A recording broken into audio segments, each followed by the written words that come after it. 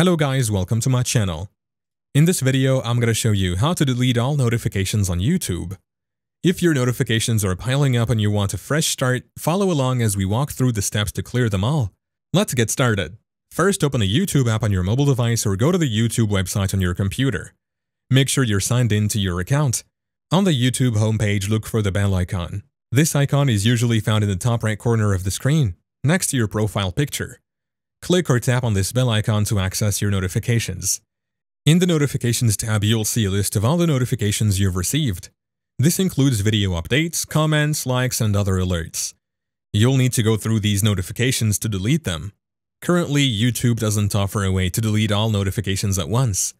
Instead, you'll have to delete them individually. To do this, click on the three dots next to each notification. A menu will pop up with options. Click on Hide this notification to delete the notification. After you've cleared out the old notifications, keep an eye on the Notifications tab for any new alerts. You can choose to clear them as they come in or adjust your notification settings to reduce the number of notifications you receive. If you want to prevent notifications from piling up in the future, you can adjust your notification settings. Go to your profile picture, select Settings, and then go to Notifications.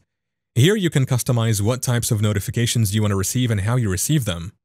And that's it, you've successfully learned how to delete all your notifications on YouTube.